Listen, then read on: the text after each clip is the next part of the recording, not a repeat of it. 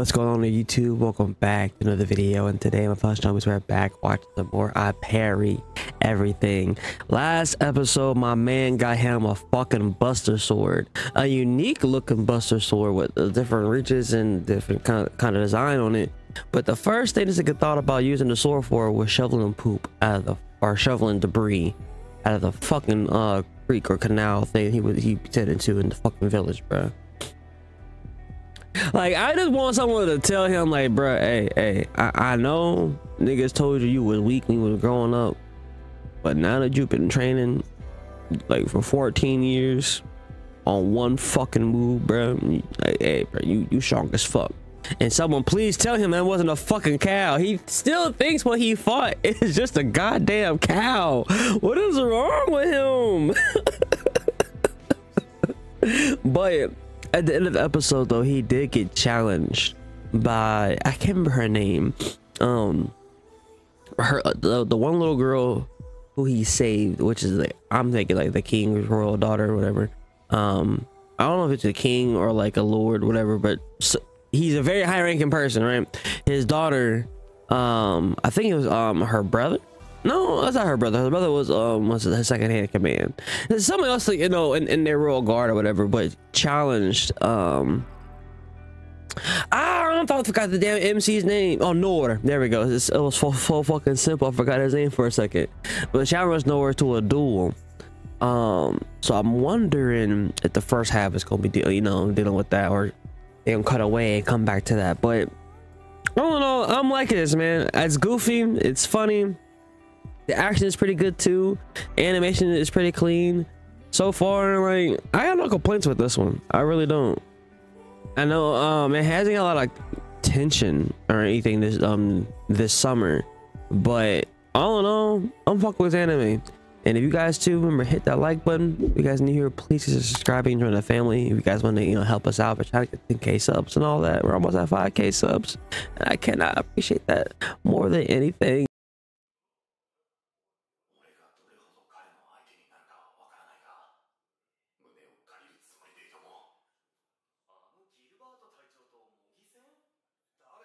Oh, he the captain too. Yiguze. Weave. Weave. Weave. Weave.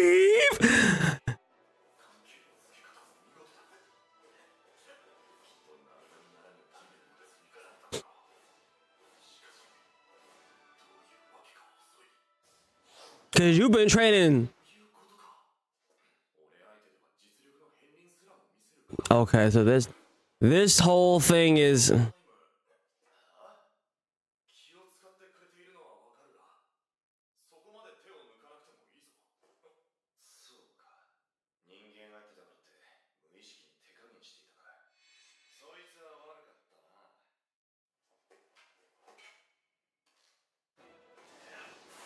Oh. But he still dodging that nigga.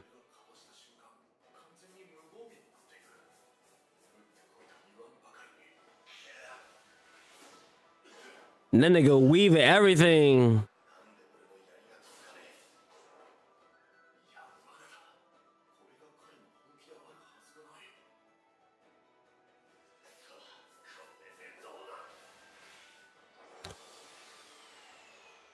And nigga saw that shit. Weave.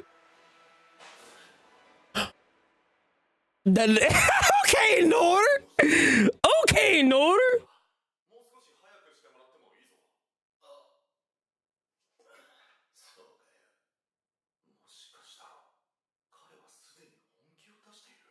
Nigga, you're just that good.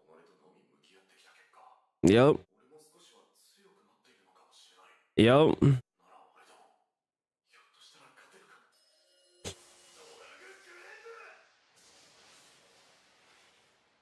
Parry that shit.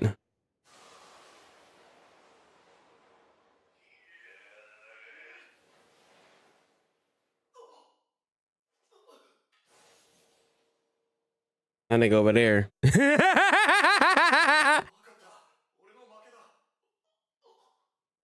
Nigga, no, you don't. Gotta say one thing. I hate the dumb nigga trope, bro. I swear to God, that is the one trope we gotta just do away with, bro. This whole I'm strong, but I don't realize how strong I am because I've been training in the woods for so long, and I haven't had any measurable way to test out my strength and how far my skills have come. And the first thing he's, you know, he fucking sparring session, he's moving too slow. He must be holding back. Nigga, maybe you are just that good now. Like, God. It was not a close one.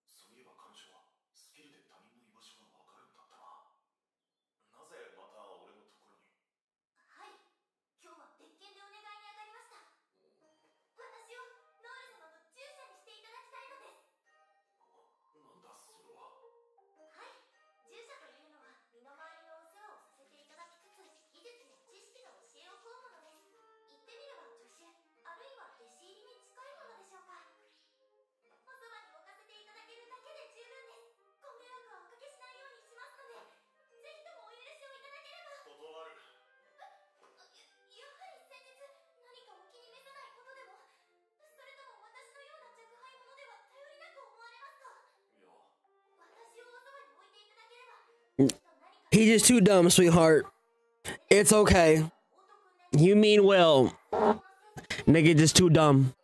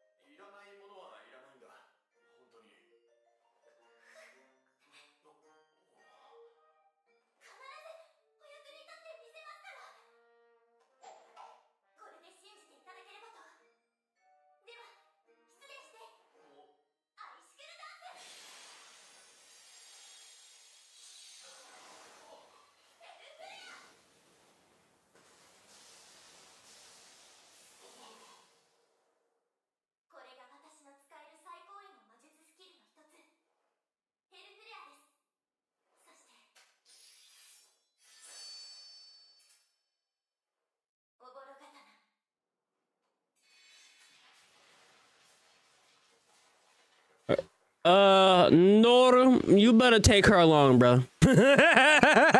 You better grab her along with you, bro.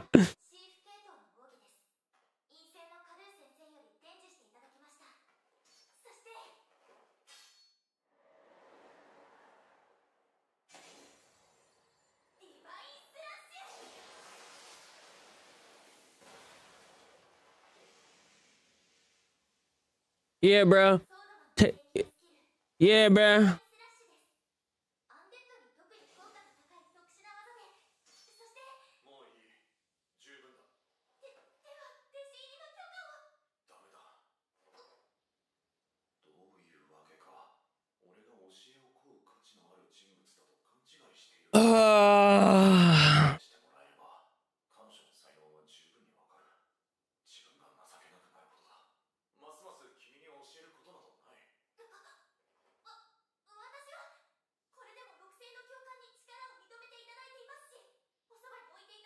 Y'all on two different conversations.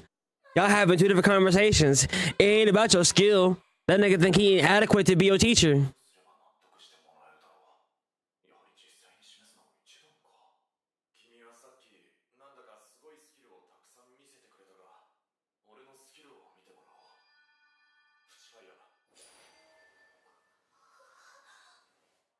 Nigga, how big is that flame?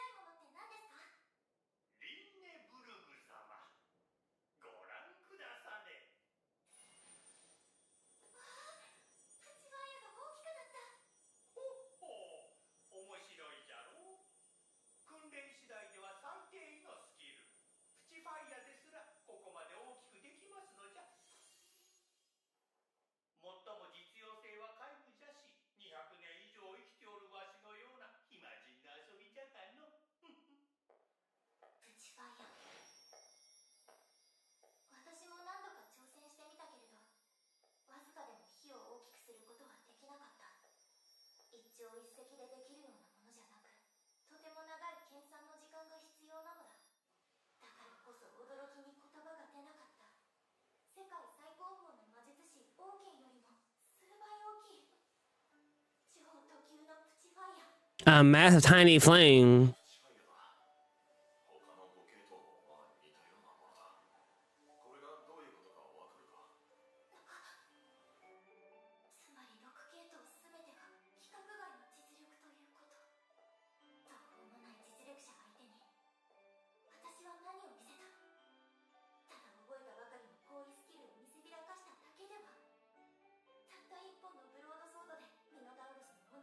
They literally on two different conversations, bro.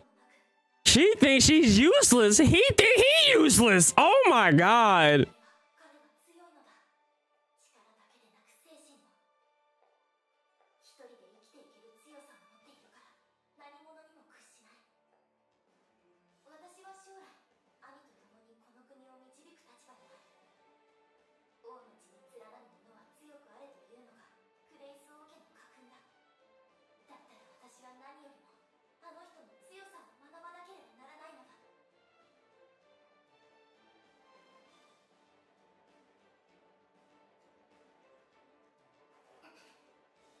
She ain't gonna give up.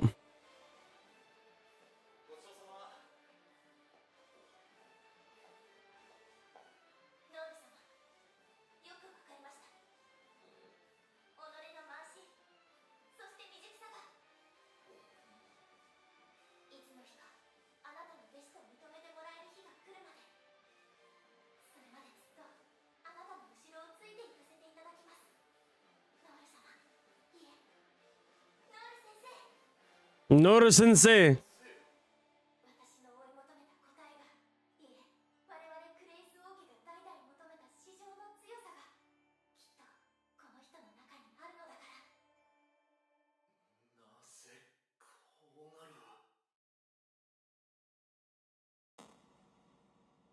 I parry her apprenticeship.